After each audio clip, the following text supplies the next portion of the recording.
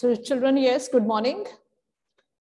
This Evans Prize on O level, written by Colin Dexter. So what kind of write-up is it? It's a detective story, basically.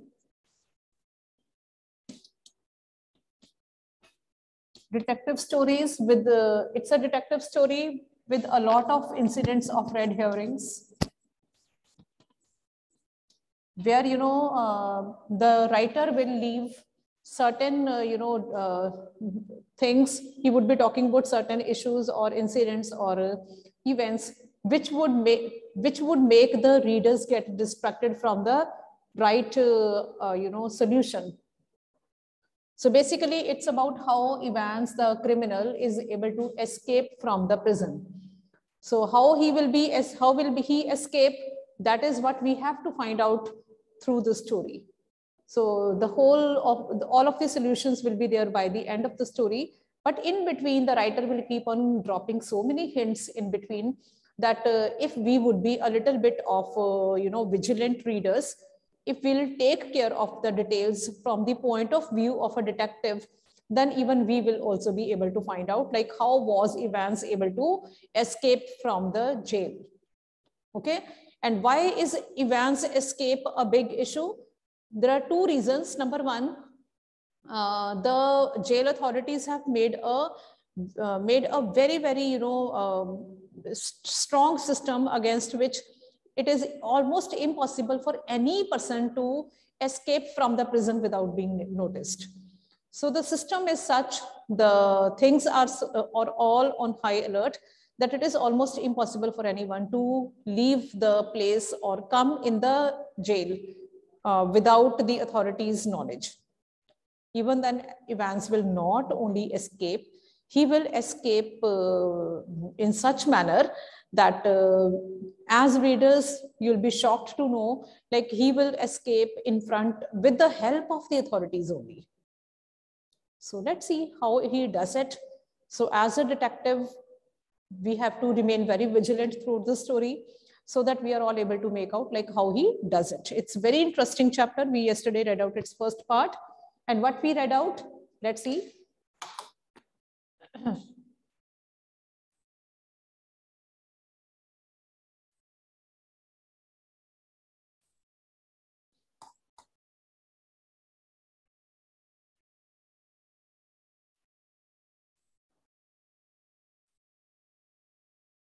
So we discussed yesterday the dramatis personae of this play. First of all, we'll have the secretary of the examination board. It will be this person who will be organizing, who will be conducting the examination in the jail for Evans. We won't meet this person face to face, but he will be there in the university itself. We will only listen to him through the phone call. Then there is the governor of HM Prison, Oxford. This is the, if there is another second character most important after Evans, it is the governor of the HM Prison, Oxford. The governor who thinks himself to be very intelligent, but he will be outwitted by Evans. Then the third, the hero of our story, James Evans, a prisoner. It is this person who will, turns the tables upon the authorities only. Then there is Mr. Jackson, a prison officer. Mr. Stephens, another prison officer. And then there is the Reverend S. McLeary. He will be an invigilator for the examination. Then Mr. Carter, detective superintendent, and Mr. Bell, the detective chief inspector, right? So the all precautions have been taken to see to it that the O-level German examination arranged in the prison for exams does not provide him any chance of escape. So the situation is that Evans has to appear for O-level German examination, for which he had been given coaching for 6 months in the jail by the jail authorities. A tutor had been coming to teach him German for 6 long months, every day. And afterwards, there is an exam for him of the German O-level, and all precautions have been taken so that this person, Evans, doesn't escape from the jail. But even then he escapes. That is what we have to find out how.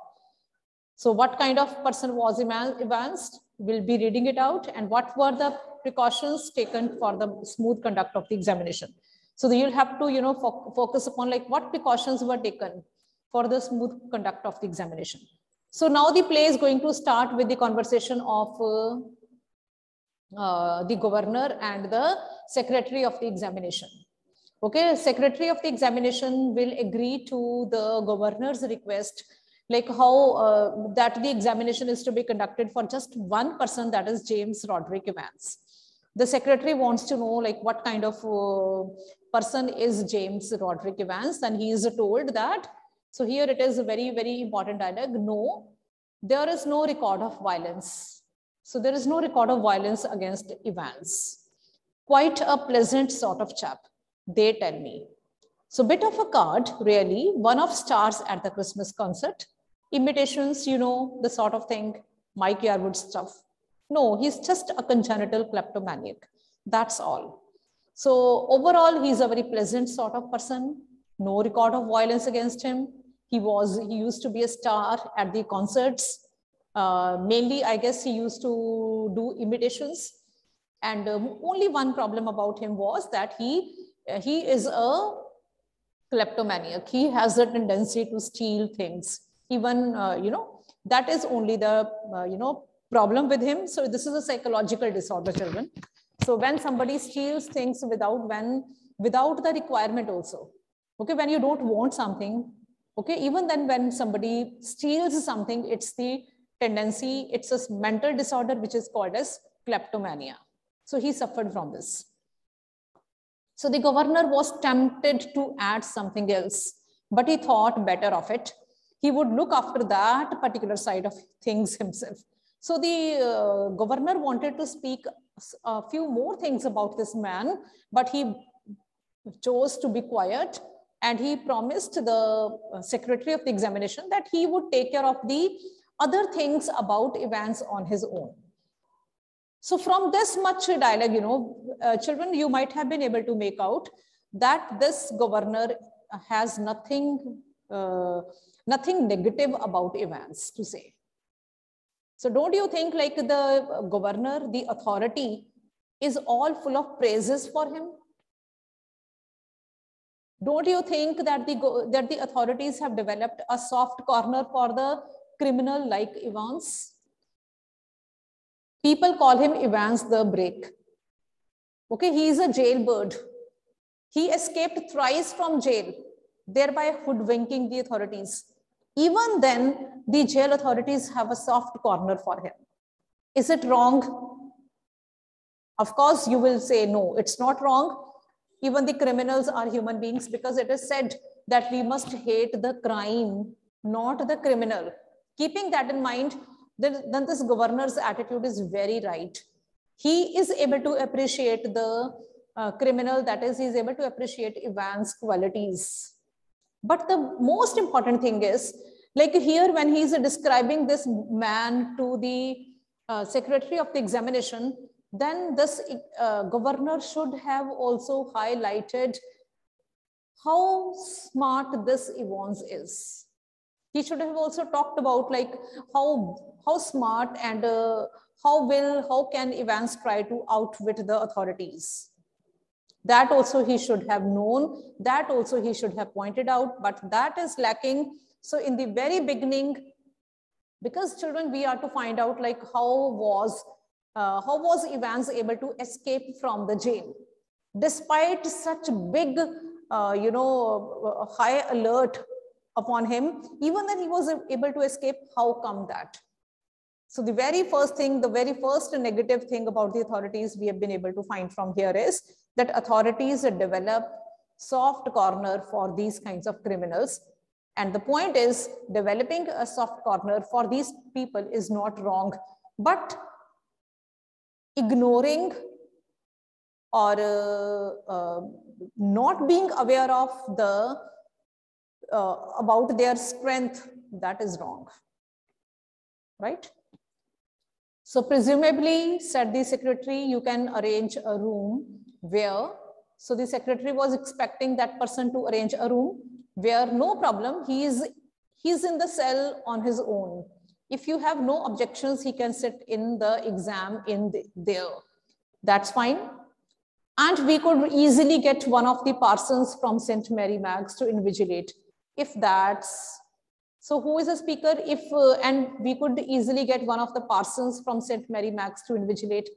So the governor is suggesting that they would be inviting the parson from St. Mary Mag to invigilate.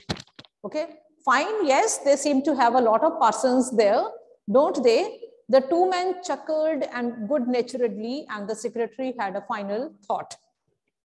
At least there is one thing. You shouldn't have much trouble keeping him incommunicado, should you?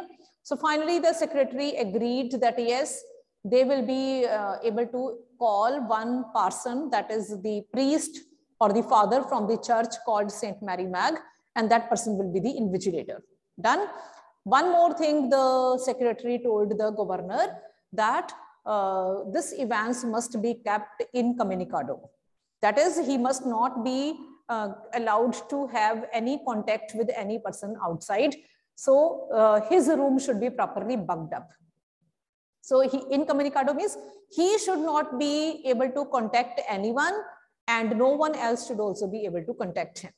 So no outsider should be able to talk to him, and he also should not be able to talk to anyone until the exam is over. So first precaution. So what precautions have been taken to safeguard the examination, to make out that the examination will be conducted smoothly? The first point is that this Evans is going to be kept incommunicado. Is that clear? The governor chuckled politely and once more reiterated his thanks and slowly cradled the phone. Evans. So this governor is, obsessed with Evans. Point is that the governor, it has become a matter of prestige for governor that he would not let Evans escape. It has become a matter of prestige for governor now. So day in and day out, he thinks about Evans, and he makes sure that Evans doesn't run away. Evans the break, as the prison officers called him. Thrice he had escaped from prison. So children, here in this paragraph, we will come to know who Evans is. We had a question, what kind of person Evan was? What kind of person he is? And what precautions have been taken to keep the examination smooth? So here also we read out what kind of person is he. Quite a pleasant sort of person, no record of violence, only congenital kleptomaniac. 3 points we read here. Then now we are going to read about him in details over here. Evans the break, as the prison officers called him.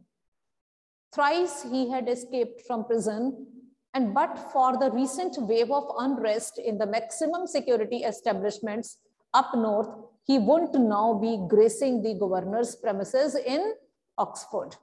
And the governor was going to make absolutely certain that he won't be disgracing them. So already he had been able to escape 3 times. And now he would not be, he will dare not do the same thing in Oxford prison, where the governor himself is taking care of his case. Not that Evans was a real burden, just a persistent nagging presence. He would be all right in Oxford, though the governor would see to it personally. And besides, there was just a possibility that Evans was genuinely interested in O-level German examination. Now the point is, was there a possibility that Evans was trying to escape from jail? Was there a possibility that Evans was planning an escape? And keeping that in mind, then the governor even had an idea that maybe Evans planning to appear in paper in O-level German examination was his attempt to escape. See this. The governor knew this, that maybe that Evan was planning to appear for paper. Maybe it was his idea of getting escaped from the jail. Just a slight possibility. So there was just a slight possibility that Evans might be planning to escape through the paper. Just a very slight possibility, right? So the point is that the governor, the authorities, Usually they also know like what the criminals can do. At 8:30 p.m. on Monday, 7 June, Ivan's German teacher shook him by the hand in the heavily guarded recreational block, just across from D wing. So children, see this from these lines, you will even come to know about the location of the room where Evans is imprisoned. So at 8:30 p.m. in the evening on 7th June, his German teacher came in his room and said, see, Guten Glück, Herr Evans. Pardon? I said, good luck for tomorrow. Oh, thanks. Thanks, Con. So the German teacher wished him good luck in Germans. And this person, Evans was not able to understand even the meaning of good luck in German. He said, pardon, means what do you mean by? So the German teacher explained that he wished him good luck. Oh, thanks. So he thanked for this. But what do we come to know from here? Do we get any clue, children, here? You haven't a cat in hell's chance of getting through, of course, but so what does the teacher say? You haven't a cat in hell's chance. What do you mean by this? You don't have any chance of passing the paper. But I may surprise everybody, said Evans. At 8:30 the following morning. So the paper would be conducted on 8th June, then it means. If on 7th June the teacher is wishing him good luck for the next day, then yes, Charanjot is telling that he is not perfect in German. So yes, Charanjot, you are very right. Very good answer. So point is that if he's not only good, he doesn't know at all anything in German. When you start learning a language, I guess, when we start learning any language of any foreign language, then the very first things we are taught is like a wishing, good morning, good afternoon, all the best, hello, how are you? So the very first, these kinds of, greetings we learn in the very first instance. Later on only we learn the alphabets or the sounds or the pronunciations and all. So he could not even make out to like what it meant by Guten Glück. He didn't even know this. So the meaning is that he did not know German at all. Does it give any hint? Do we get any hint out of it? Yes. Do we get any hint out of this fact, like he did not understand German at all? And even the teacher said this, that you haven't a cat in hell's chance, like there is no chance that you will pass. Yes, what clue are we getting here? Yes, very good, Charanjot, that his plan is to escape. Yes, very good. The only thing that this person, what we call him, that the person is, this Evans is planning to appear in German O-level paper is not to learn German, not to pass in German, but there might have been his plan to escape from the jail. And the authorities, though they had a little bit of idea, because this is what we read out just now, but even then the authorities, will they take it very seriously? We'll see to it. He wasn't studying German. Kshitij, yes, he had been getting coaching for German for the last 6 months. Okay, from October to June, he was given personal coaching in this German by the jail authorities. Okay, each day his tutor would come and teach him German, each day for 6 months. And this is the last day of, 6 months when the coaching was over, and next day was a paper. And he did not know the ABC of German, and the answer is clear that the purpose of him, he was getting the coaching, but learning German wasn't his motive. Yes, very right, Kshitij. So learning German was not his motive was to plan to escape. Okay, so any other clue from this much? Any other clue from this much? Do you think this German teacher is with the jail authorities? Or is he the friend of Evans only? Any clue?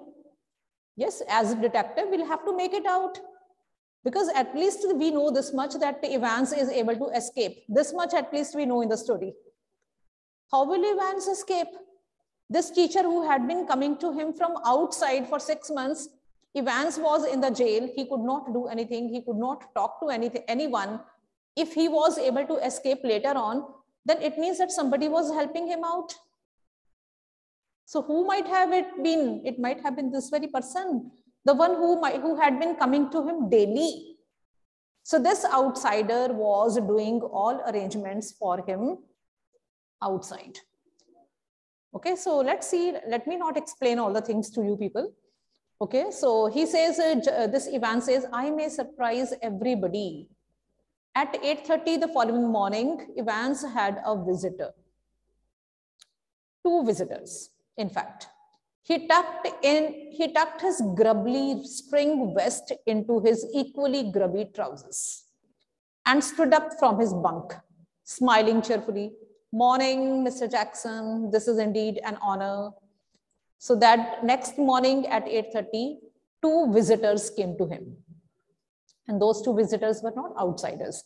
One is Mr. Jackson and the other will be Mr. Stephens. And both are the you can say guards in the prison only. So here in the very beginning we read out.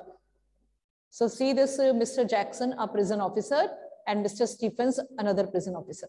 So these 2 visitors will come to him to make him ready for examination, right? So now you will see how friendly Evans is with these 2 people, and even how friendly are these 2 officers with Evans. Basically, Evans is a very cheerful person. Governor told us in the very beginning. He's a very cheerful and pleasant sort of person. He was the one who was very good in imitation. He used to be a star at the concerts. So this kind of person who is good in imitation, the one who is a pleasant person, cheerful person, that person becomes friendly with everybody. But being friendly with others is also makes that person also, you know, enables that person to get the things in his or her favor. You will see this now. So see his tone. Morning, Mr. Jackson. This is indeed an honor. Jackson was a senior prison officer on D wing, and he and Evans had already become warm enemies. Very important. We have heard like warm friends. Okay, we are usually warm friends. Okay, whenever we have very good relation with somebody, then we say like we have got warm relations. So here they had become warm enemies. What do you mean by warm enemies? And the enemies, those who knew each other very well. At Jackson's side stood Officer Stephens, a burly, surly looking man. Burly, surly means muscular. So on Jackson's side, Stephens was there, who was a very muscular man, only recently recruited to the profession. Jackson nodded curtly. So he had been wished morning, Mr. Jackson. Now he nodded curtly. And how's our little Einstein this morning then? So who is little Einstein here? Evans. Evans is called as little Einstein also. So Jackson addressed him like, how is our little Einstein today? So who is Einstein? Somebody who was a famous scientist. And this very Evans, the prisoner, is also given the title like little Einstein. Wasn't he a mathematician, Mr. Jackson? Who says this? Evans. Evans says, like, wasn't he a mathematician? I think he was a Jew, Mr. Jackson. Evans' face was unshaven, and he wore a filthy looking red and white bobble hat upon his head. My dear children, these 2 officers, Stephens and Jackson, they had come to make this person ready for examination. So at this time, you know, this Evans, his face was unshaven, and moreover, he was wearing a very dirty hat, dirty red and white hat upon his head. You have to notice each and everything very carefully, because you people have to make out like where and what went wrong that helped Evans escape. So when they enter, they found his, he found him unshaven. And secondly, they find that he was wearing a dirty red and white hat on his head. Give me a chance, Mr. Jackson. I was just going to shave when you burst in. So he, which reminds me, Jackson turned his eyes on Stephens. Make sure you take his razor out of the cell when he's finished scrapping that ugly mug of his. Clear? One of these days, he'll do us all a favor and cut his bloody throat. So Mr. Jackson, when Evans tells him that he will clean his shave and all, then Jackson tells Stephens that remember to take the razor from him when he has done his shaving. Otherwise, he can, do us all a favor and cut his bloody throat. Like he can commit suicide with the same razor. It was only fun. The point is that Jackson is very, careful about taking away razor from that person Evans, so that during examination he cannot use it for escaping from the prison and all. So for a few seconds, Evans looked thoughtfully at the man standing ramrod straight in front of him. A string of Second World War medals proudly paraded over his left breast pocket. Mr. Jackson, was it you who took my nail scissors away? Evans had always worried about his hands. Okay. Now, children, this Evans, he looked at Mr. Jackson, who had so many, medals adoring his chest. So really a very brave man. So Evans asked him, like, sir, did you take my nail scissors? And Evans was known for the one who always was very careful about his hands and nails. And your nail file too. So Jackson told him that, yes, I took your nail scissors as well as nail filer also. Look for a moment, Evans' eyes smoldered dangerously. Look for a moment, Evans' eyes smoldered dangerously, but Jackson was ready for him. Look. Orders of the governor, Evans. He leaned forward and leered, his voice dropping to a harsh, contemptuous whisper. You want to complain? So when the Evans confirmed whether his nail filer or scissors have been taken, then Evans was becoming a little, you can say, aggressive. He became annoyed, but he was told that these are the orders of the governor, that that nothing should be left with you. And then they asked him, like, do you want to complain?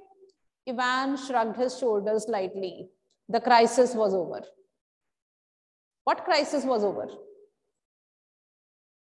What was the crisis that was over? And your nail file too. Look. For a moment, Ivan's eyes smoldered dangerously. So then when this Evans had become a little aggressive at the fact that his nail filer had been taken away from him, then when he was told that these were the orders from the governor, and moreover, if he wanted to complain, then he can, then by this time, Evans got cool.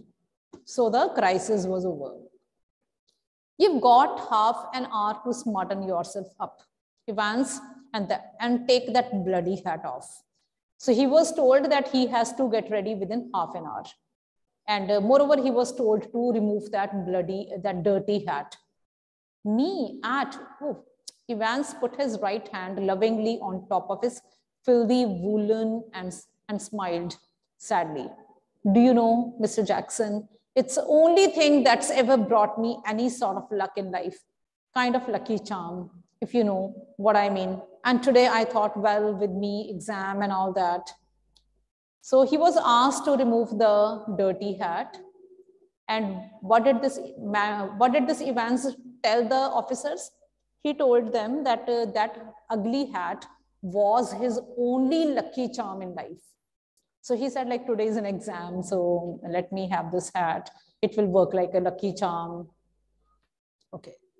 Buried somewhere in Jackson was a tiny core of compassion and Evans knew it. Very important. So Evans knew this, that Jackson appeared to be very burly and surly, very strong, very brave, but somewhere his heart was full of compassion. So he requested him that he should be allowed to go on with his dirty hat. He knew that he will be granted the permission. Got it? So Evans knew that Jackson is basically very compassionate. So children, any another clue we have got about how Evans will be able to escape from jail? The another clue is that Evans knows that these people are emotional fools, and he will try to fool them every now and then. So when this Jackson and Stephenson will be very careful about taking away all the dangerous items from him, they will allow him to go on with his dirty hat on his head. Okay, so right now you people might not be able to make out like what will this dirty hat do, how will it serve the purpose of Evans, but you will be surprised at the bigger plan Evans had to escape from the jail. Okay, so till now this much for today. Tomorrow we'll continue from page number 74. Okay, thank you. Charanjot says that there might be something in hat. That we'll see, Charanjot.